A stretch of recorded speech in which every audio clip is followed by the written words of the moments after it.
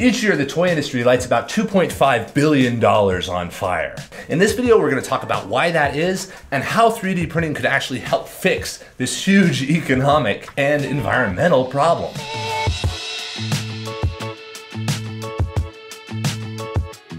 In 2021, the online toy industry made about $27 billion. If you turn that into fidget spinners, it'd be a fidget spinner for every other person on Earth. But there's a problem with this. Somewhere between 10 and 30 of every 100 toys goes unsold. It sits on the shelf, never gets picked up, and then it ends up getting recycled or thrown into a landfill. For the purposes of this video, we're gonna assume that it's 15% because we gotta hang our hat on some number. By the way, there's a spreadsheet down in the description for you to look at all of our numbers, and please double check us. But if 15% of toys go unsold, that's $2.5 billion, billion with a B, that is just wasted and lit on fire because they made the toys and no one actually bought them. So they had all the costs of getting the molds, getting the plastic, shipping it across the ocean, moving it into stores, and then having no one grab it. That is also about 290 million pounds of plastic every single year. So they lose $2.5 billion and dump $250 million pounds of plastic back into the world. Most of which is not recycled. And even if it was, that took more energy to recycle it, so we're not gonna go down that rabbit hole. This is a fantastic amount of waste, financially and environmentally. And it happens every single year. So why is that? Well, there's a few reasons. First of all, you cannot have empty shelves in retail. The opportunity cost, the cost of not having something to overproducing a little bit, is way too high. Because it is better to have just 10% more than to be 40% short of what people want. If a Star Wars movie really breaks loose and you don't have enough toys to sell people while they're thinking about it, then you missed a huge amount of money flowing by. So that's an economic reason. The other part is supply chain.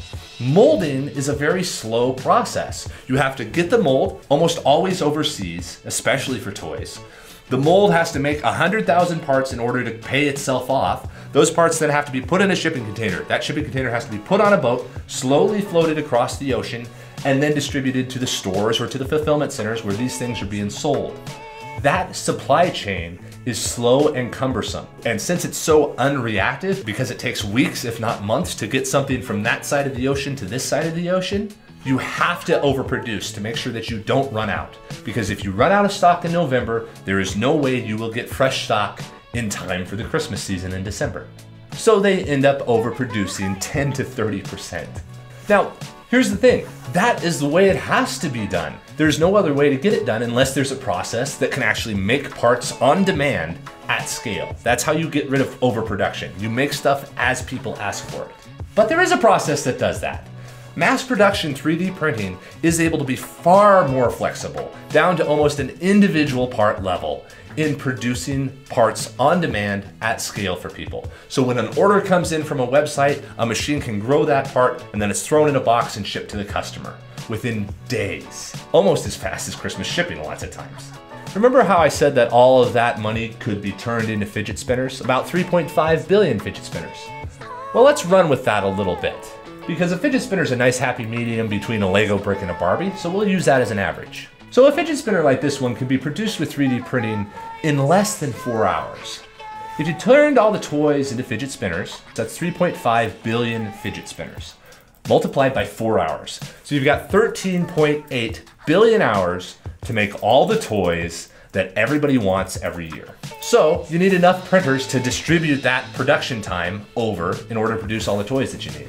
If you do that, that's 1.6 million 3D printers, which is a ton of 3D printers. As a matter of fact, it's pretty close to the total number of printers in the world right now. And that sounds like an unachievable number, but it's really not. It's really only about 500 of our current mass production mega farms. Each one of them is spec'd out for 3,000 machines. So 1.5 million 3D printers needed, okay, 3,000 machines per facility, 500 factories. That's really not that big. There's 700,000 production businesses inside the US alone, not counting the rest of the world. Adding 500 more or refurbishing 500 of them to be using 3D printing rather than injection molding is not an obscene request. But how much is it going to cost? 3D printers are really expensive. Well, not really. The total cost to build 1.5 million 3D printers is really only 800 million. 800 million! Remember, the industry is burning $2.5 billion every year because they overproduce. You could spend 800 million and save yourself 1.5 billion.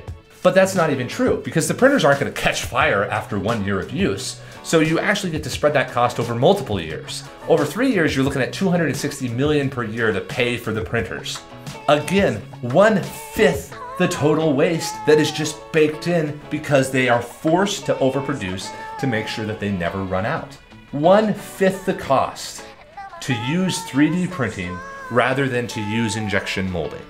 And not to mention all the other savings. You could put these 500 factories next to Amazon fulfillment centers, so now you eliminate the shipping cost too, which is not small, but we'll save that for a different video. So there is this way for the toy industry to save multiple $billion per year by simply eliminating overproduction and using 3D printing instead. But simply is an oversimplification. 3D printing has a number of challenges. There's only certain parts that it can produce, but those certain parts right now constitute more than half of what is sold. Puzzles, games, building blocks, those can be made with 3D printed parts very easily and very safely, and at mass production scales. And then long term though, the industry would need to learn how to change the design of products for injection molding and learn how to use 3D printing. An action figure in injection molding has to be made differently for 3D printing. They can be the same ultimate quality, but you have to use different ideas and design methodologies in order to use 3D printing well. So there are some of those challenges. And again, we will break down each one of those in follow-up videos to this one. But it is possible, and the basic math is there to show that there are a substantial savings by eliminating overproduction. 3D printing is a solution that can eliminate overproduction. This saves billions of dollars, and it saves millions of pounds of plastic being thrown into the environment or needing to be recycled, which uses more energy. It's just a no-brainer to work at making this work. And it's silly not to be pushing on this harder when there's so much money that could be saved and waste already occurring. Comment down below with any other thoughts that you might have, and let us know any other topics that you might like us to cover. Have a great day, everybody.